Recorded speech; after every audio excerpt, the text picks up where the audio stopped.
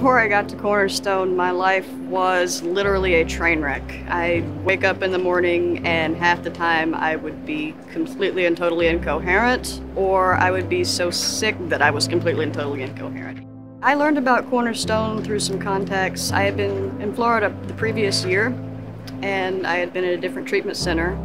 I had contacts there who actually knew of Cornerstone and thought it might be a better fit for me, and as it turned out, they were right. The contacts I had told me that it was similar to their treatment center, only smaller. I didn't really know what to expect beyond that. I just kind of went with what little bit I knew.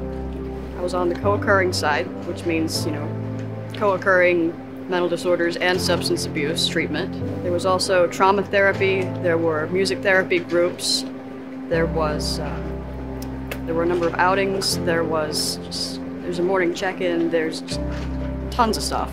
Cornerstone has, the only way I can really phrase it is a family atmosphere. While you're there, as far as my own experience, the longer I was there, it actually it's a really tight-knit group, and the people there truly care. I've gone through PHP, which means I'm no longer residential, I'm now in IOP. I'm in halfway. And Cornerstone has helped me adjust my schedule so that in my job, I work nights. And I actually go to IOP during the day at Cornerstone's clinical facility. And because I'm day IOP, I still get to take part in all the various groups and the different programs available during day IOP, which I got to take part in during PHP.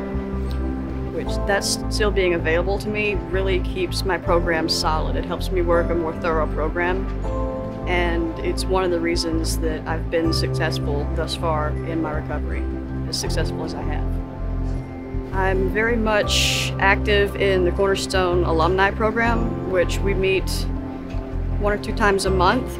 We also have an alumni night once a month where we all come in. We have a speaker who is a Cornerstone alumni. We have dinner, we have a speaker, we have activities. We all get together as a really strong fellowship, and it's a really, like I said, it's family oriented, it's a family connection.